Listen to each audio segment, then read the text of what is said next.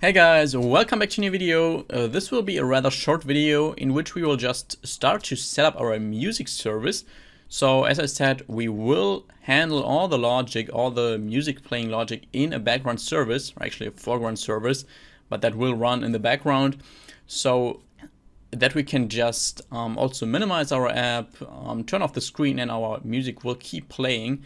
And since that will be a foreground service, that also must come with a notification, which is exactly what we want in our app here. So we want to have that music player notification in which we can pause and resume our song, in which we can navigate to the next song, where we have that seek bar and all that cool stuff. And we will actually also worry about this service and all of the stuff that belongs to that for quite a lot of parts. So that could easily be for 6, 7, or 8 parts, where we just have to implement stuff in that service and we cannot really try out our app before that. So that will really take a little bit of time until we can, until we are at the state where we can play songs. But yeah, I will explain everything and it shouldn't be too difficult. So let's actually jump right into it and create a new package in our root package here, which will be called ExoPlayer. And in that package, we will just put all the stuff that has something to do with our service or with our music playing stuff. So I will create a new Kotlin file class, and that will be our music service. And that will be a class. This will not inherit from service, which would just be the normal way to do it. Instead, there is a special service for this kind of media stuff, which is called Media Browser Service Compat, which is a very long word, but that is actually the kind of service that we want to use here, and we can also just use that as a foreground service. So why is this actually called Media Browser Service Compat? Well, you can see we need to implement some functions here. Let's press Ctrl and I and implement those two functions, onGetRoot and onLoadChildren. Those have to be implemented in this service. And now this is called Media Browser Service because we have a function here, onLoadChildren. So usually when you consider a music app like Spotify, for example, then this is not just a plain music app like we do it here that just displays a list of songs. Instead, you can rather browse through the app. So you have playlists, you have albums. So all that stuff you can click on and then a list of music will open. Or even if you click on an album, then other albums will open up that are just related to that. And you can basically think of this music app as kind of a file manager. So in a file manager, you can navigate through folders and you also have some files there. And in our example here, the files would actually be the actual songs that we can play. And the folders would just be something like an album, like a playlist, or like a recommended section or whatever. And this Media Browser Service Compat here, that just allows us to kind of easily implement that. Well, it's not really easy, but it comes with a lot of tools that helps us with that. So it would definitely be much harder to implement that without this Media Browser Service Compat. And in this onLoadChildren function, you can see we have that parent ID. That is basically just an ID we can call to get a list of songs. So we could just call the root ID, which will just give the default songs. Then we could have an ID for a specific playlist that would just return the songs in the playlist and so on. So we will just have a single ID here in our app. But if you want to really make such a browsable music player app, then you need to put more stuff into this onLoadChildren function. But for now, we will actually leave both of these functions empty and worry about that in a later part. So we actually first want to start to inject the dependencies we declared in our service module in the last video. And for that, we need to annotate this service class with @Android entry point, because that is an Android component. And then we always need that annotation if we want to inject something into this class with Dagger Hilt. And on the one hand, we want to inject our data source factory. So we use this @inject annotation and just specify this late init variable data source factory, which is of type default data source factory. And then dagger hilt will automatically recognize that we want to inject a variable here or an object of type default data source factory. It will take a look in our service module and it will see, oh, okay, we have such an object here of that type. And then it knows that it should inject this object here into our music service here. And we will do the same with our exoplayer instance. So add inject late init var exoplayer, which is of type simple exoplayer here. Okay, what other stuff do we need here? I want to declare a coroutine scope specific to this service so that we can just use coroutines in this service. That is always something you should do if you just use plain services here like we do, because a service is not asynchronous by default as many people think, because it still runs on the main thread. And when we want to use our music source later on, so from Firebase to fetch those songs, we want to do that not on the main thread because that would block the UI in our app.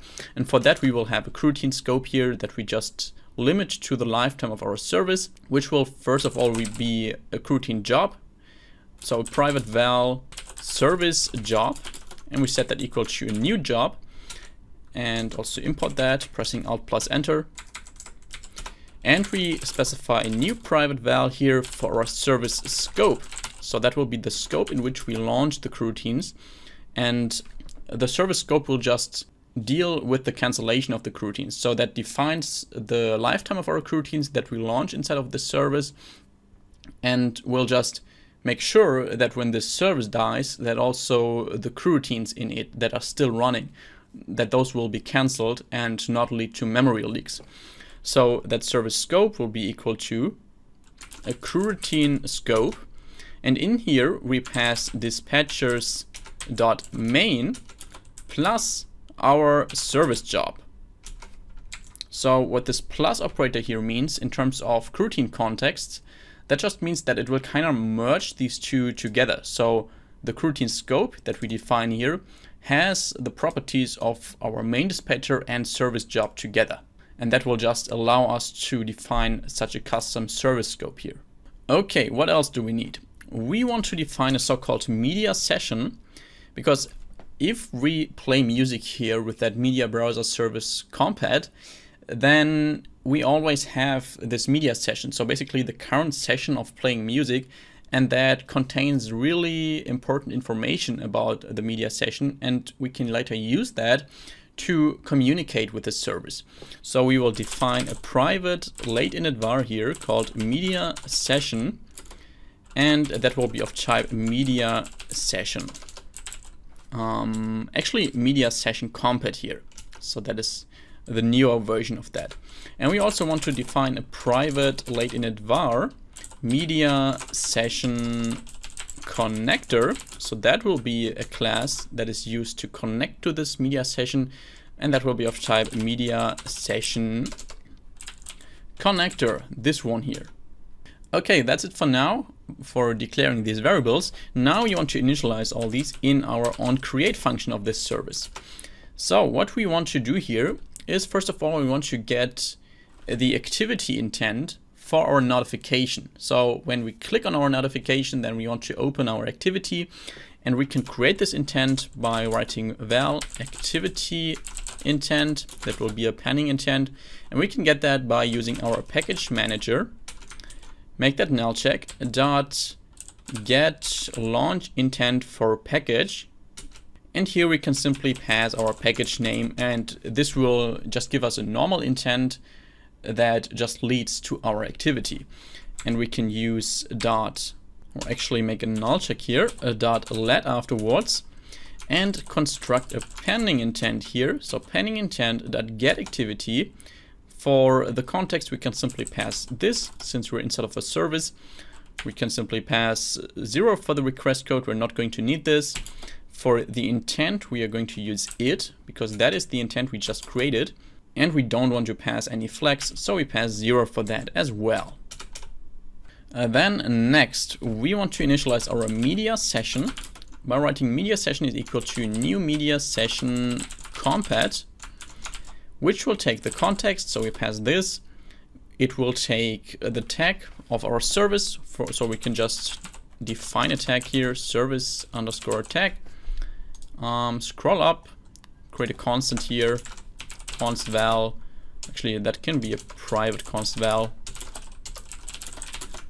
Service tag, and we give it the name music service. Then you scroll down again, call.apply on that, and here we want to set the session activity. You can see that takes a pending intent. We want to set that to our activity intent that we just created, and we also want to set the session, this media session, to active. So is active is equal to true.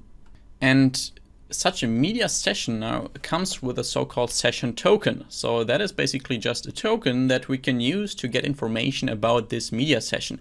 And since we are inside of this media browser service component here, we also have the properties of that class, of course, and that class also has the property media session token or something like that, just session token, I think. And we need to assign the token of our just created media session to our service. So we will use, I think it's just, yeah, session token, and we set that equal to media session dot session token. And then only our media session connector is missing, so we also want to initialize that. Media session connector is equal to a new media session connector that just takes our media session. So we pass that here, and then we can use that connector to set its player, so set player, to our EXO player. So we don't need to define or create this EXO player here because we injected it above here. So Dagger Hilt will actually worry about that. We created that EXO player here in our service module, actually here, and that instance will be injected into our music service. Now, the last thing I want to do in this video is to make sure that all of our coroutines launched in the service scope are cancelled when the service dies. So we will override on destroy here, and in this on destroy function we're just going to call service scope dot cancel. And that is already it for this video. I hope this media stuff got clear to you. If not, then this is really not a problem. We will deal with so much media stuff in this playlist so that you will definitely understand how all this works together after watching this course. If you like this video, then please hit the like button and comment below what you think about that. And if you're not a subscriber of my channel yet, hit the subscribe button and not miss regular Android content every second day. Have an awesome day. See you in the next video. Bye bye.